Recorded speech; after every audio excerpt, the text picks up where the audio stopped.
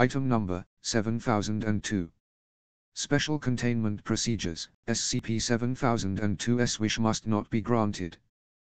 Personnel found to be working for the benefit of SCP-7002 are considered complicit in the ongoing EK-class event, and are to be confined to quarters until Project Ricochet is completed. SCP-7002-1 has made SCP-7002's approach common knowledge among the general public. No effort is to be expended attempting to conceal it. Instead, main containment efforts are to focus on diverting the anomaly before it reaches perihelion. Foundation-sponsored comestible supply lines have been established on every continent. Each line currently carries sufficient lab-synthesized food to feed 100 million, 200 million, 350 million people at least every 3 days.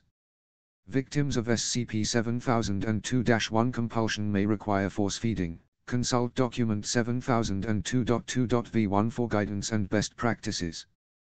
Description: SCP-7002 designates Comet C/2022 I-1, an interstellar rogue comet believed to have entered the Sol system on the 3rd of January. SCP-7002 will reach perihelion on the 29th of November 2022, and make its closest approach to our world on the 9th of December. If left unchecked, the object will draw within 2.1 lunar distance, LD, the closest approach by a near-Earth object in recorded history. Preventing this approach is the primary objective of Project Ricochet, see below. Through an unknown mechanism, an increasing portion of the planet Earth has become subject to desertification as SCP-7002 approaches. An estimated 48% of the planet's fertile soil has already been converted to arid desert. Researchers estimate full conversion will occur during or shortly after SCP-7002's December 9 approach. Other effects include crop blight, spontaneous combustion and desiccation of crops, acidification and salinization of fertile soil, intercontinental dust and firestorms impacting major population centers, the gradual collapse of the Earth's magnetosphere.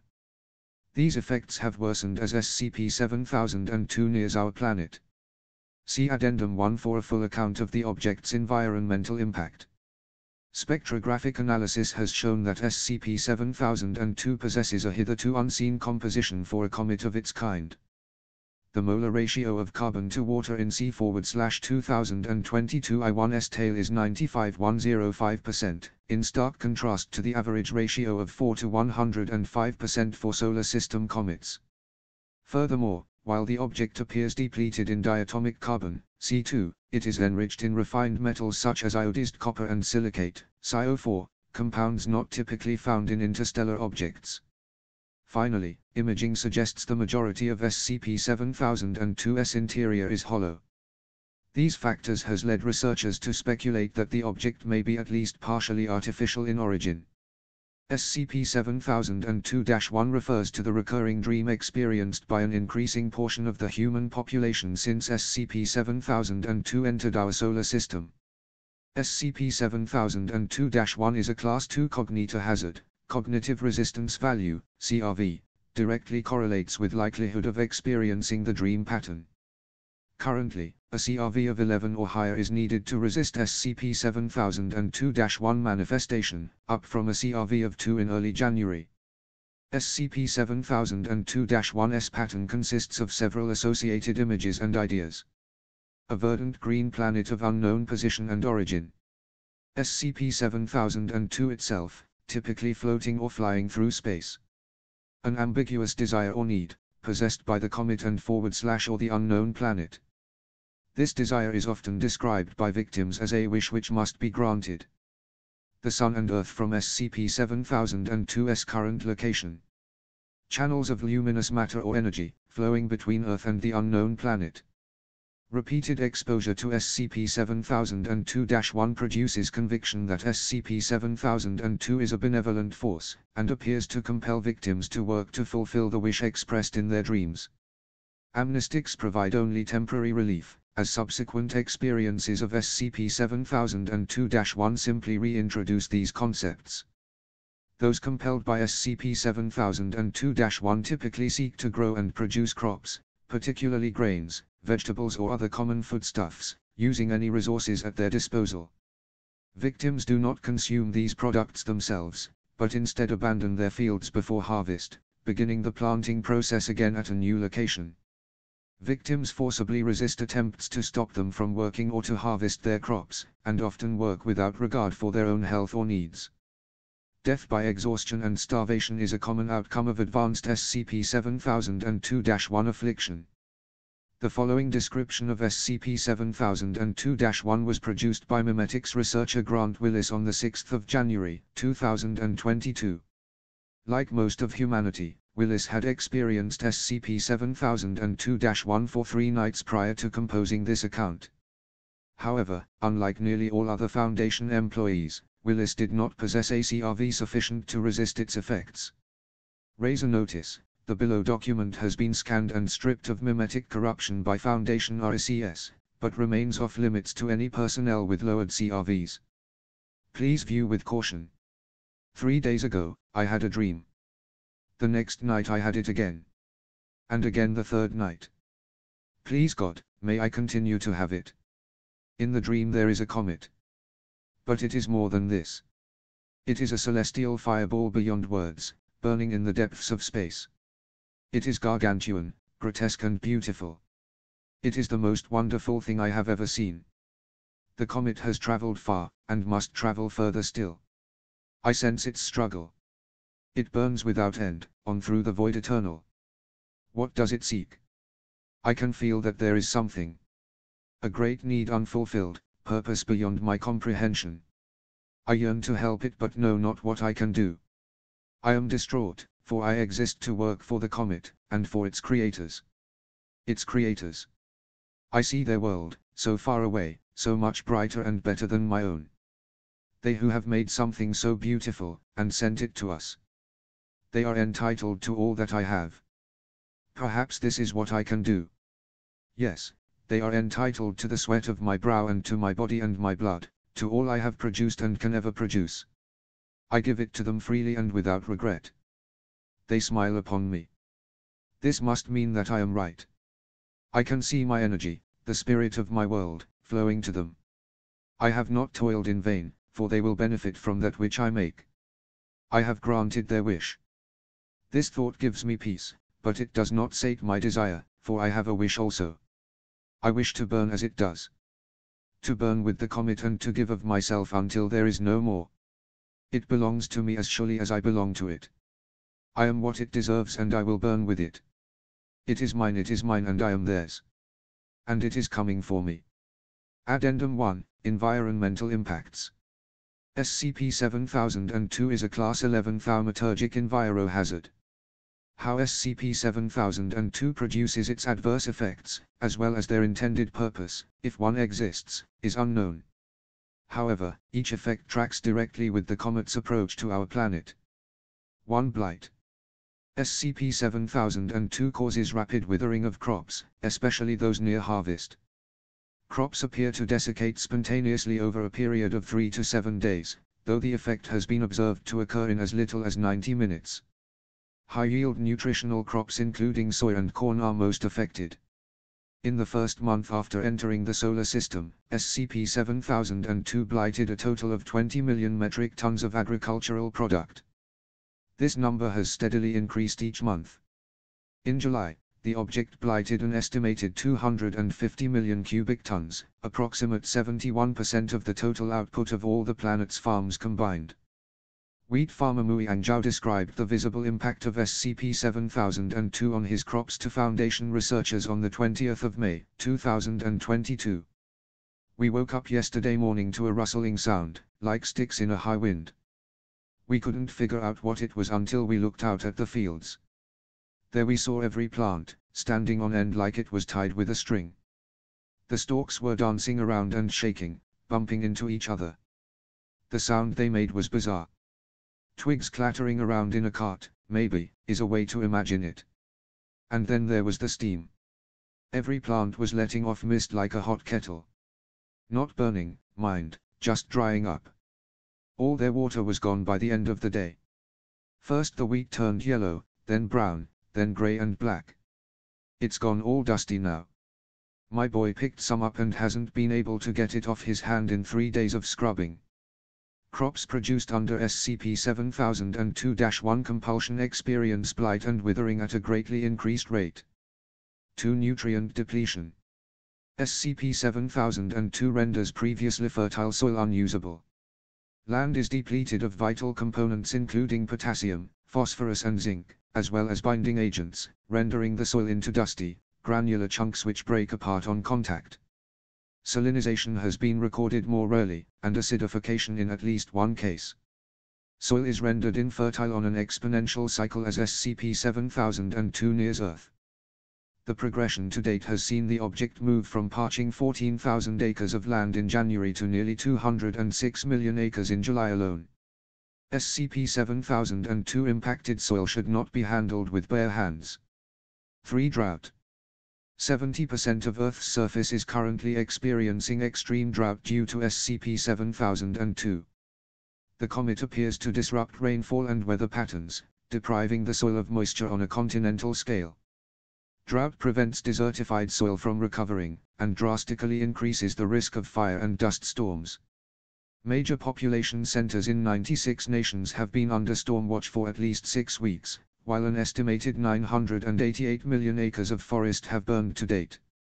4. Disruption of the magnetosphere. SCP-7002 has weakened the Earth's magnetic field by a factor of 3. The relationship of this effect to the comet's other impacts is unknown. Disruption of the magnetosphere significantly impacts the planet's ability to resist solar radiation and other disruptive phenomena, imperiling global technology and satellite systems. These factors have led the Foundation to coordinate its response entirely using ground-based communications systems, slowing response by 17%. Though SCP-7002 affects many aspects of day-to-day human life, mass starvation is the Foundation's primary concern. Approx 2.5 billion people now experience food scarcity due to the anomaly, and many more refuse to feed themselves because of ongoing SCP-7002-1 compulsion. Addendum 2, Project Ricochet. Project Ricochet is a joint Foundation Global Occult Coalition (GOC) effort to deflect SCP-7002 from its current course prior to its December 9 near-Earth approach. Should the project achieve success, it may preserve as much as 33% of the planet's fertile soil from desertification, enabling the continued survival of the human race. Project Ricochet has 2 main arms. Primary arm: deploy a team of agents directly to SCP-7002 to implant experimental technology. A manned mission to reach SCP-7002 will allow placement of prototype matter displacement systems, MDS, on the object's surface. Said systems will redirect SCP-7002 away from Earth and into a collision course with the Sun, dispatching the threat. These systems require delicate handling, and may not easily be deployed remotely. Secondary arm: prepare backup countermeasures should manned mission fail. Should placement or operation of the MDS fail, emergency measures must be prepared to destroy the comet prior to its closest approach. These measures include heavy weapons barrage from a second-generation high-energy railgun system developed for deployment beyond Earth, the High-Energy Concentration Interplanetary Railgun, HESR. Project Ricochet status is approved. Joint Task Force will begin operations 1 October 2022 from Foundation Site 02. Addendum 3, Project Ricochet Timeline. 1 October 2022, Task Force begins preparations for Project Ricochet. SCP-7002 current distance is 674 million kilometers. 48% of fertile soil on the planet has been converted by the object. 7 October, SCP-1396-1 appears to track SCP-7002 as it moves near Jupiter. Its weapons systems briefly come online, but then depower. It takes no further action. 18 October 2022, dust storms cause significant damage to southern Australian infrastructure. Multiple Foundation sites lose contact. 23 October, MDS system and launch vehicle near completion. Concurrently, HESR begins relocation to L4 Lagrange Point to intercept SCP-7002 should primary arm fail. 51% of fertile soil on the planet has been converted by the object. The 26th of October, MDS and launch vehicle complete. Widespread acidification of crops in Indian subcontinent, due in part to overfarming by victims of SCP-7002-1, mass starvation expected within 8 weeks. SCP-7002 distance is 605 million kilometers. The 1st of November 5 o'clock, Project Ricochet primary team launches toward SCP-7002 aboard GOC Olympus launch vehicle. Expected transit time using subluminal warp is 16 hours. Though activation of MDS systems should take little time, team is prepared with supplies sufficient to last 6 weeks, and equipped with advanced telepathic shielding. The 1st of November 2108, primary team drops out of warp near surface of the object. Despite shielding, team reports immediate nausea and lethargy, but advises that they can proceed as planned. The 1st of November 2201, primary team touchdown on surface of SCP-7002. 16% of human population experiences sudden loss of consciousness. Heavy distortion in communications channels. The 1st of November 2203, primary team transmit photographs of SCP-7002's surface. Photos indicate multiple advanced devices at colossal scale, purpose of same remains unclear. Team advised to proceed with caution. The 1st of November 2209, acid rainfall reported over 71% of North America. Magnetic field distortions. Unconscious portion of human population enters spontaneous REM sleep. The 1st of November 2218, primary team advises that MDS units have been placed and powered on. Activation timer set for 5 minutes. Team proceeds toward evacuation vehicle. The 1st of November 2220, primary team report loss of 2 members, including team lead. Heavy distortion prevents team from communicating cause. The 1st of November 2221, communication with primary team lost. The 1st of November 2222, inbuilt monitors indicate MDS systems have been manually disabled. Site-02 unable to re-establish contact with team. The 1st of November 2351, single, continuous transmission received from primary team. Heavily cognita hazardous message consists of words "it's W" repeated 1136 times. Radio channels are closed after 6 hours. Project Ricochet primary arm declared failed the 2nd of November 1108. SCP-7002 distance is 550 million kilometers. 54% of fertile soil on the planet has been converted by the object. The 2nd of November, individuals rendered unconscious during the 1st of November incident wake. Each reports experiencing a modified version of SCP-7002-1, in addition to previous images. Those affected also witness Project Ricochet primary team launch and approach. Affected individuals explicitly identify the team, and the Foundation, as hostile. The 3rd of November, modified SCP-7002-1 replaces the original for all people when they next fall asleep. High-level BK class broken masquerade scenario declared. The 18th of November, HESER unit reaches L4 Lagrange point. SCP-7002 distance is 363 million kilometers. The 19th of November, wildfire breaks out 6 kilometers south of Site-02 in the forest, cause unknown. The 21st of November, SCP-7002-1 increases in strength. All individuals with CRV below 20 now experience cognita hazardous effects, including some 2/3 of Foundation staff. SCP-7002 distance is 254 million kilometers. The 25th of November, 60% of fertile soil on the planet has been converted by the object. The 27th of November, attacks following BK class event render Foundation civilian supply lines useless. Alternative measures sought to transport food. Mass starvation events common in most population centers. The 29th of November, SCP-7002 reaches perihelion. Distance from Earth is 136 million kilometers. Object now within 1 million kilometers of HESER's effective range. The 29th of November, further modifications to SCP-7002-1. Dream now transmits awareness of HESER, as well as exact location of Foundation Site-02. The 29th of November 7:14, SCP-7002 enters HESA effective range, Project Ricochet secondary arm is go. Targeting coordinates transmitted. The 29th of November 7:17, power outage reported at multiple sites, including Site 02. Numerous figures sighted in forest, rapidly approaching site. The 29th of November 7:19, emergency power online. HESA begins calibration for firing.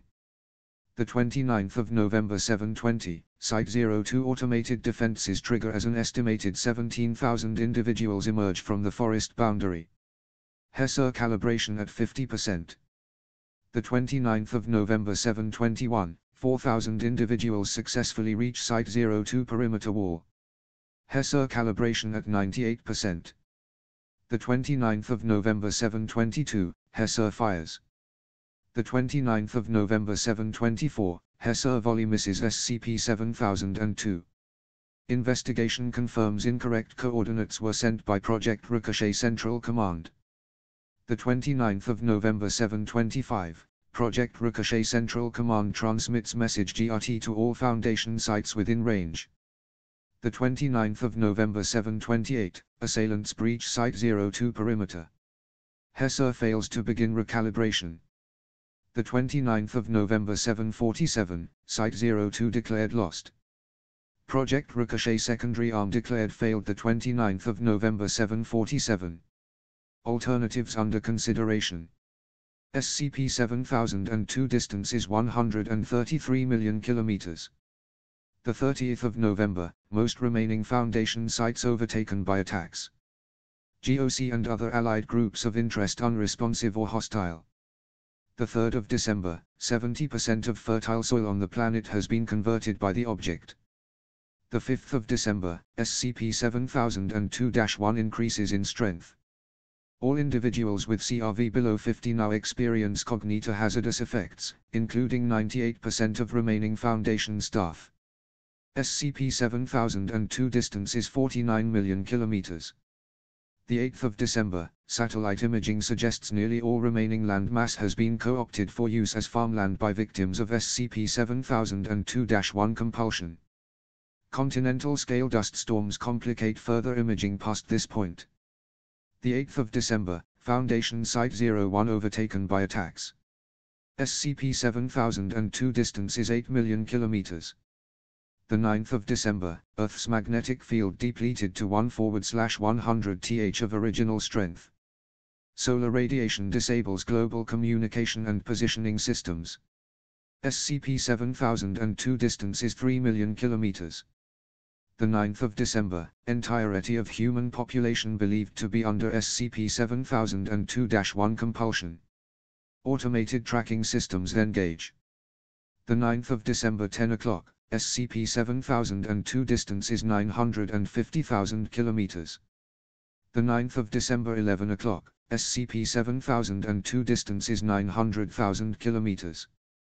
The 9th of December 12 o'clock, SCP-7002 distance is 850,000 kilometers. The 9th of December 13 o'clock, SCP-7002 distance is 800,000 kilometers. The 9th of December 14 o'clock, SCP-7002 distance is 750,000 kilometers. The 9th of December 15 o'clock, SCP-7002 distance is 700,000 kilometers. Closest approach distance in 2 hours. The 9th of December 16 o'clock, SCP-7002 distance is 650,000 kilometers. Closest approach distance in 1 hour. The 9th of December 2022 1631, 2 members of Project Ricochet primary team, suspected killed in action during initial landing attempt, re-establish radio contact. Attempts to hail Site 02 are met with automated response. SCP-7002 closest approach distance in 29 minutes. The 9th of December 2022 1638, monitoring indicates MDS units placed by primary team have been reactivated. The 9th of December 2022 1646, return vehicle launch detected on SCP-7002's surface. The 9th of December 2022 1648, MDS systems placed by Project Ricochet primary team activate. SCP-7002 displaced. The 9th of December, 2022 1649, SCP-7002 confirmed neutralized in direct collision with the Sun. The 9th of December, 2022, first rainfall in 16 weeks recorded on the planet Earth. Addendum 4, Primary Team Debriefing. Project Ricochet primary launch team members Alpha and Bravo returned to Earth on the 9th of December, 2022, after surviving on the surface of SCP-7002 for 39 days. After a 2-week quarantine, the pair was debriefed. They indicated team members Charlie and Delta, presumably under telepathic compulsion, had attacked them shortly after they placed the MDS units. Alpha, they'd been acting weird ever since we dropped out of warp. I think their telekill was faulty. Bravo, we'd split our equipment up, and Charlie had all our weapons. She got me pretty good with her knife when I turned my back, but the suit saved me.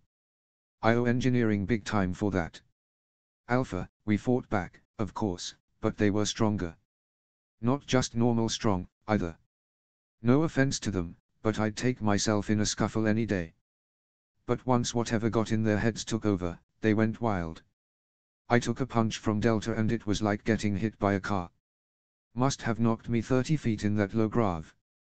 Alpha and Bravo escaped down a tunnel in the surface of SCP-7002, but were trapped when their teammates sealed the entrance. Unable to clear the way, the pair decided to explore the interior and await the second stage of Project Ricochet. Alpha, we knew Hesser was going to blow that comet to Kingdom Come in about a month. But we also knew Command's main plan had failed pretty much immediately, and we weren't convinced Charlie and Delta wouldn't do something to mess with the backup plan too. Interviewer, you were correct. They found a way to send information about the Foundation through 7002 to 1. Alpha, right. So we decided to wait it out. Stay hidden, explore what we could, and be around to try something if Hesser didn't get the job done. We had our rations, thank God, and enough oxygen to keep us going until the end. Interviewer, you would have died when Hesser destroyed the comet. Bravo, yeah, well, we were dead anyway. We thought Charlie and Delta would destroy the MDS units, and probably the return vehicle too. And even if they hadn't, getting back to the ship would have meant fighting, and I didn't fancy my odds in a disagreement with Charlie's guns. After Hesser failed to eliminate SCP-7002, Alpha and Bravo reassessed their situation. They realized they could use their remaining backup oxygen canister, kept under enormous pressure, as a makeshift explosive to free themselves from the cave. From there, they would attempt to fight their teammates and repair the MDS devices if possible. The pair successfully detonated their oxygen canister, clearing a path out but leaving them with only a few hours of remaining air. Alpha, we didn't know what to expect when we got back topside. We couldn't hear much from underground, but we got the impression Charlie and Delta had been making something. There was a lot of scraping and digging, and we could feel the ground shift from time to time. Interviewer, what did you find? Alpha and Bravo glance at each other. Bravo, well, I guess you could call it a farm. Interviewer, on the comet. How is that possible? Bravo, it wasn't much of a farm, put it that way. Under intense compulsion from SCP-7002-1, Charlie and Delta had attempted to produce crops on the comet's surface. Alpha and Bravo estimated that their colleagues had converted as much as 35% of the object's crust using their bare hands alone. Alpha, they'd dug neat rows, one after the other. When they were done with that, they'd started dropping pebbles in the dirt like seeds. Just stuff they'd gathered from the ground, you know. And then they'd cover it up and start a new row. Bravo, had to have gone on that way for weeks. Everything we could see to the horizon was covered in their fields. So close up to 7002, they must have gotten the itch real bad. Interviewer, I see. Were you able to overpower them? Silence. Interviewer, Alpha. Alpha, as they dug, they'd done a lot of damage to themselves.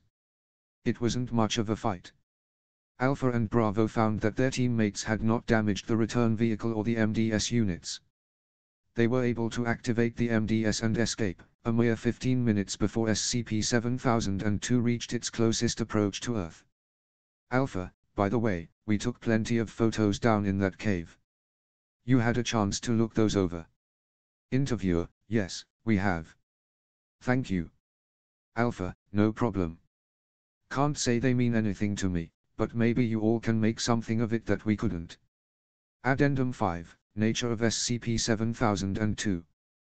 Both analysis of prior imaging and the photographs collected by Project Ricochet's primary landing team suggest that SCP-7002 was created by an intelligent, non-human race for the purpose of resource gathering.